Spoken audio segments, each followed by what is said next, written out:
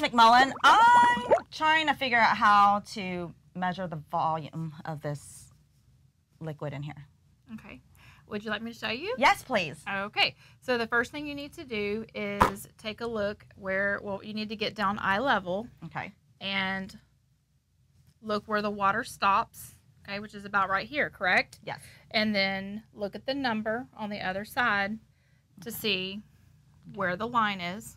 So the line is right here. Mm-hmm. So it's reading 60. It's reading 60. Okay, so that would be the volume of the liquid in that container. Okay. Now, what would you measure the volume in? How do we measure?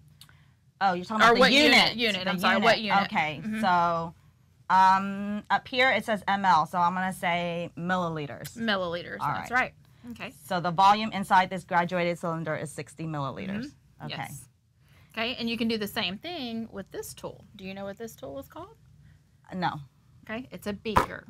Oh, a beaker. Oh, okay, beaker. All right, Okay, it is a beaker, and it is also used to measure the volume of liquids. Okay. And it's the same thing. You need to get down eye level and look and see where the line is going across the numbers. Okay, so can you see that? Yes, I can see that the line is between 200 and 300. Mm-hmm. But I see that the numbers are increasing on this side and decreasing on that side. Which side would I use? Okay, you want to use the side where the numbers are increasing. Okay, so going from the bottom here all the way to the top. Increasing from the bottom up. Mm-hmm. So I want to use that side.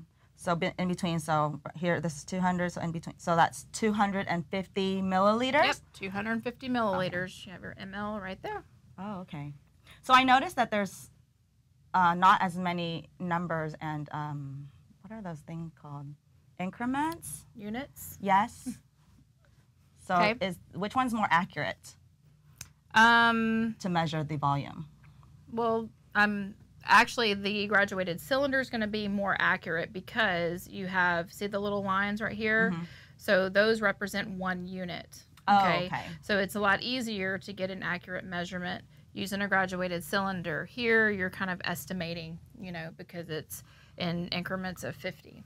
Oh, I see. Well, thank you so much, Miss McMullen. You're welcome. You were very helpful.